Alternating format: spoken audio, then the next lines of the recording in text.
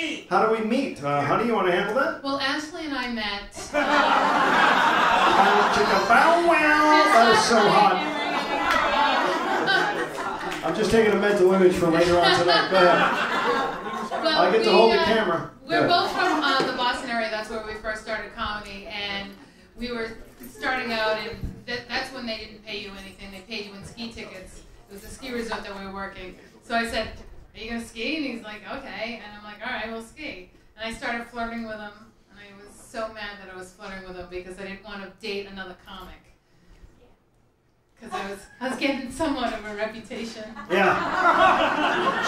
She had dated a lot of comics. Her nickname was Comic Relief. But these are jokes, everybody. Come, that's my wife. Watch it. So I'm like, no more. Actually, it was New Year's Eve. It was New Year's Eve day that we were skiing. And so I said, my resolution was, don't date a comic. Date someone normal.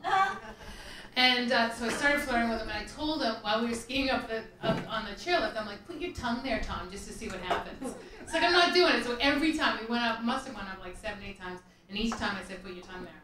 And he's like, I'm not doing it. And then we enjoyed our company. Let's clarify, on the chairlift. On the chairlift, put the tongue. sorry. Yeah, okay. Oh, yeah. tongue there. Because it was metal. Oh, yeah, okay. That could have meant anywhere. Yeah, that would be tough that on the was chairlift. bad. On the chairlift. Yeah. On the chairlift, to make it freeze and see what happens. Whatever.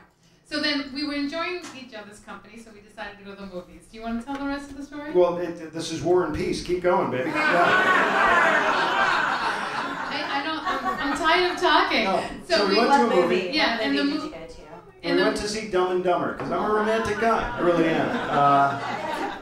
And we have never seen the movie. Yeah. In that movie, there's a scene where the guy puts his tongue on a chairlift pole and gets stuck, and she thought that was a message from God that we had to be married. So it was at the exact same place. We were laughing our asses off. We were like dying. So yeah, most people have a song, a couple song. We have a movie. It's called Dumb and Dumber.